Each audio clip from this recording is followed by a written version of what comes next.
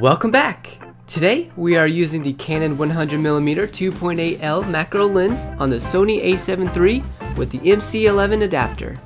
I usually put this on a monopod for macro photography to help give me better stabilization so I don't have to worry so much about camera shake.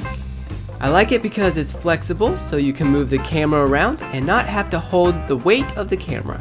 So we're going to walk around this garden and see what macro photos we can get. So the first thing I see right away is this flower pot full of flowers. I have the monopod fully extended and I'm going to try to target these smaller flowers.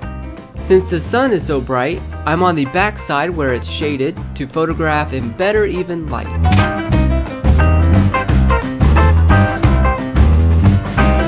Now let's go for the bigger flower and just focus right in the middle of the flower.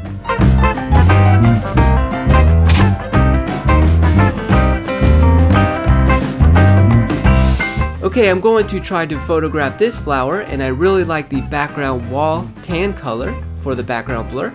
So I'm going to try to line that up and see how that turns out.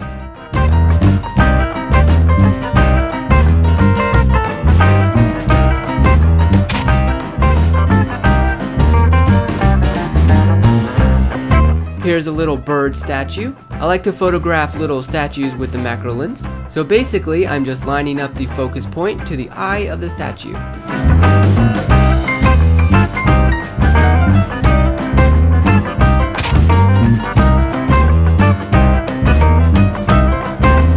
Here's something cool that I always look for.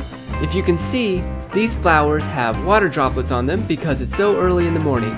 So it's always fun to take photos of something like this to give it extra character.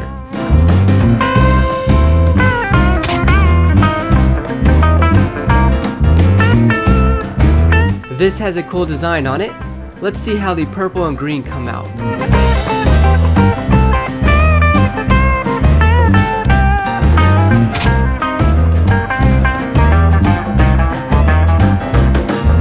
This is pretty neat how they do the stones here to make a path, so I'm going to do a vertical shot and aim it down and see what I can get. I can't frame it well because I can't see due to the glare of the sun, so I'm just taking photos hoping one will turn out.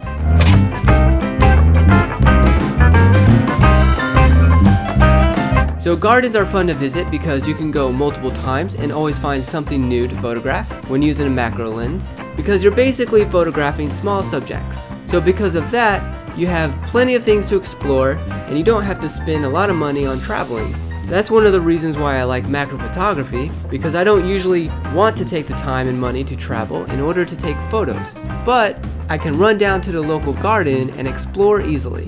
So what I'm doing here is trying to find a type of spider that I see sometimes at this garden. They are as big and long as your finger. I think they are called banana spiders, but I'm not sure. They usually are in this area that I'm walking in, but I think they are seasonal because I saw them during the summer, but not now, which is winter here in Florida.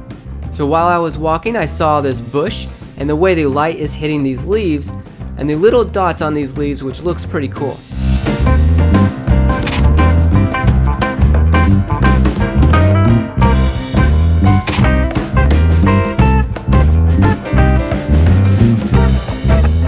This little plant looks like it's dying, but with the light behind it and the shallow depth of field of the lens, this has a cool abstract fairy tale look to it.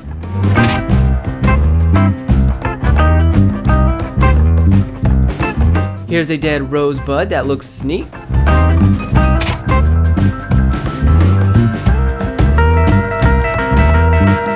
So this is not the spider I was looking for, but it's something to photograph.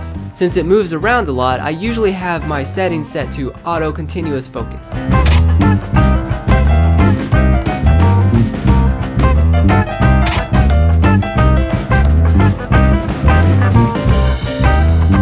Here's a nice yellow flower. I'm just going to line it up with the rule of thirds and focus inside the flower.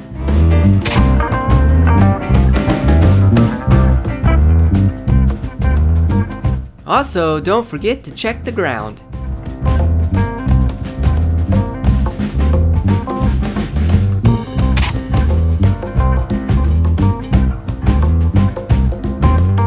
This flower bush has a little bud with a leaf on the top that could look cool to line up. There's also a lot of bees around, so I'm going to try to photograph them.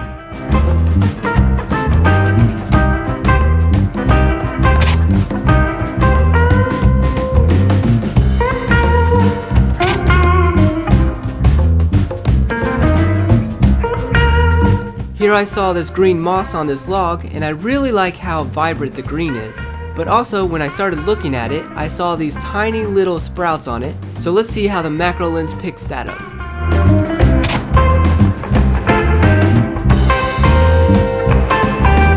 Here's a bush with white flowers, and I like photographing the flowers that haven't fully bloomed yet, like this one.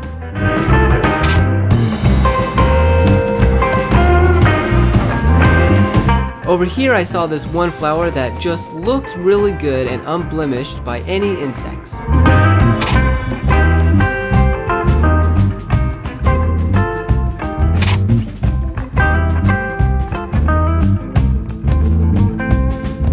Since this fern is taller than me, it looks really cool with the sky as the background.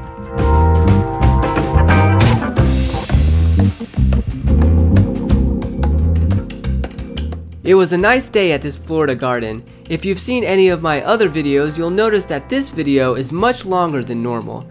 Let me know in the comments if you prefer these longer photo walk videos or if you prefer my other style of short 10 photo videos.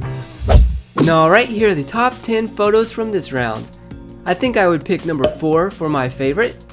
So which photo do you like most? Vote by leaving a comment below. Thanks for watching.